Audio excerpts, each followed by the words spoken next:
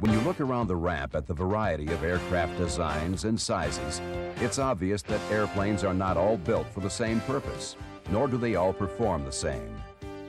Regardless of the airplane you fly, it's your responsibility to know its limitations and be able to predict its performance.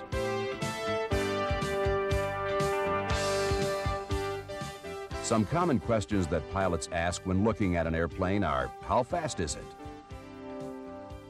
How rapidly will it climb?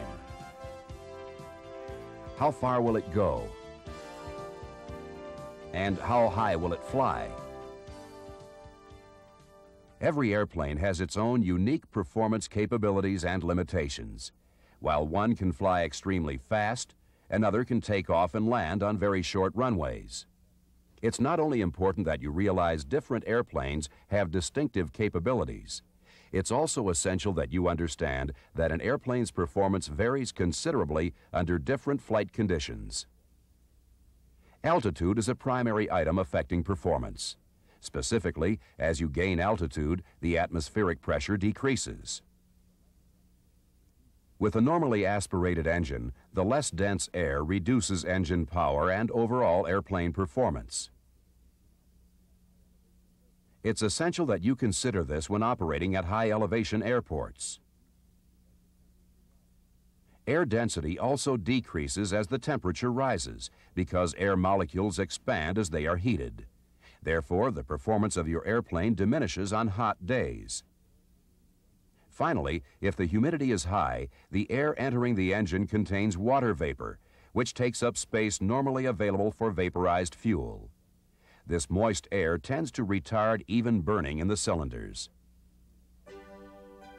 One of the most effective ways to determine how your airplane will perform is by computing density altitude. Earlier, you learned that density altitude is pressure altitude corrected for non-standard temperatures, and that they equal one another only when standard conditions exist. Now let's look at an example of how density altitude is calculated and what this value actually means. Imagine that you will be departing an airport located at sea level. If standard atmospheric conditions exist, your airplane should perform as expected for sea level operations. Let's assume that the pressure altitude is the field elevation. However, the temperature is 40 degrees Celsius, or 25 degrees above standard. By using a chart or flight computer, you'll find that at 40 degrees Celsius, the density altitude is approximately 2,800 feet. This computed density altitude value means your airplane will perform as if it were departing an airport nearly 3,000 feet higher than the one where it's actually located. Because the density of the air is so much less with this above standard temperature, your airplane's performance will diminish. It's important to remember that the higher the density altitude, the lower the airplane performance. Remember that high altitudes, high temperatures, and high humidity all equal a high density altitude. Most modern performance charts have the density altitude computations built into them. But before we look at some of these performance charts, let's consider a few other factors which influence performance. You have learned that the air moving around the wings produces lift. Likewise, existing wind conditions have a big impact on airplane operations, specifically takeoff and landing performance. For example, headwinds are desirable for both takeoffs and landings. During the takeoff roll, a headwind supplies additional lift to the wings. This enables you to lift off earlier than during a no-wind condition. During a landing, the headwind reduces your ground speed as you approach the runway. This, in turn, shortens the landing roll. Aircraft performance can also be influenced by the runway itself. Many runways slope from one end to the other. You need to consider the gradient when determining takeoff and landing distances. For example, if you land uphill, the airplane will decelerate faster than normal, which will decrease the landing roll distance. On the other hand, departing uphill will lengthen the takeoff roll since it takes longer to accelerate to liftoff speed. The opposite conditions exist when the runway slopes down. Now your takeoff roll will decrease because you're able to accelerate faster. However, your landing roll will increase because it takes longer to slow down. You should also pay close attention to the effects of operating on runways with surfaces of snow, mud, water, or grass. The friction produced by these surfaces may significantly increase your takeoff roll. Now let's turn our attention to some examples of performance charts that you'll likely encounter during your flight planning. The most important source of information available for these calculations is the pilot's operating handbook. However, the performance data from each POH applies only to a specific aircraft. Therefore, when you're determining the performance figures for a particular aircraft, make sure you're using the correct POH. Suppose you're going to be departing a short field and you want to know the ground roll and total distance required to clear a 50-foot obstacle. For this type of calculation, you'll need to refer to the takeoff distance chart. Before beginning, you need to note the conditions necessary to achieve the computed values on the chart. These include the flap setting, the power setting prior to brake release, the runway conditions, and the associated winds.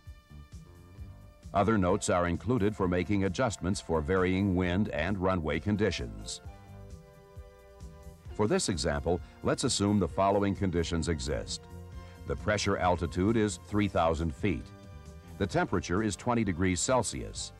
And the airplane is at its maximum takeoff weight of 2,400 pounds. The table lists the appropriate airspeeds for liftoff as well as the recommended speed once you're 50 feet off the ground. These airspeeds help to assure that the airplane will perform as shown. First, locate the pressure altitude of 3,000 feet. And then move horizontally to the current temperature of 20 degrees Celsius. Under these conditions, the ground roll distance is 1,230 feet, and the distance required to clear a 50-foot obstacle is 2,295 feet. As you can see, this chart does not cover every temperature or pressure altitude possible. Therefore, it's often necessary to interpolate values between the given variables. Now let's examine a cruise performance chart for a Beechcraft Sierra. This type of chart is extremely useful for estimating the speed of your airplane as well as the fuel consumption at various altitudes and power settings during cruising flight. For this problem, let's assume the following conditions exist. The propeller will be set to 2,400 RPMs. The airplane weighs 2,600 pounds. The pressure altitude is 2,000 feet, and the temperature is standard at this altitude. After verifying that you have the correct chart, start with the pressure altitude of 2,000 feet. Move horizontally until you reach the information for a standard day. Within this area, you'll find the manifold pressure you should use to achieve the desired results. In this case, it is 22.3 inches. The fuel flow at this power setting is 54 pounds, or 9 gallons per hour. And the true airspeed is 120 knots, or 138 miles per hour. Landing distance charts are also helpful planning tools. Although they vary somewhat, they're designed to enable you to determine how much runway is required to land the airplane safely. This is particularly important if your destination airport has a relatively short runway. The layout used in this particular chart provides precise landing information as long as you follow the specified conditions. For example, this chart is only valid during a power-off landing with the flaps set at 40 degrees. While some landing charts provide just the ground roll distance, this one is designed to show the total distance required to land over a 50-foot obstacle. For this sample problem, we'll assume the following conditions exist. The temperature is 30 degrees Celsius. The pressure altitude at the airport is 4,000 feet. The airplane's landing weight is 2,100 pounds. And you're landing into a 5-knot headwind. Now use these values to predict the landing distance by following a path through the graph. The first step is to locate the current temperature of 30 degrees. Next, proceed vertically to the 4,000-foot pressure altitude of the destination airport.